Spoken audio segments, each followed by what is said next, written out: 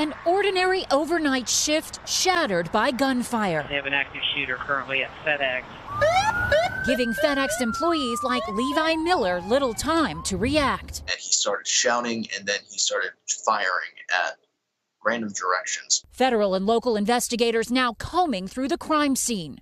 Authorities have identified the gunman as 19-year-old Brandon Scott Hole, a former FedEx employee who was known to local police and FBI for a mental health condition. Police say he was carrying a rifle when he arrived at the FedEx facility at 11 p.m., immediately opening fire in the parking lot, killing 4 victims, injuring others. He then went inside the facility where he shot 4 more victims before police say it appears he turned the gun on himself and took his own life. There was no confrontation with anyone that was there. There was no disturbance. There was no argument. He just appeared to randomly start shooting. Investigators search Hole's home today for evidence and a possible motive. One that follows weeks of similar violence. A shooting rampage at spas in Atlanta, Georgia. Another at a Boulder, Colorado grocery store.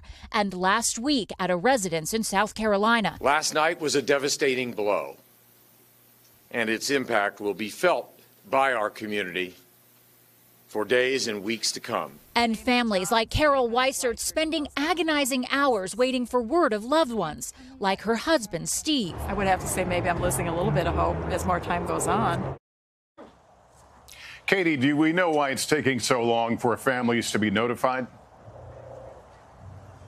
Well, here in Indiana, a positive identification must be made by a family member, a dental record, and DNA. So that explains why it's taking significantly longer tonight. Thanks for watching our YouTube channel. Follow today's top stories and breaking news by downloading the NBC News app.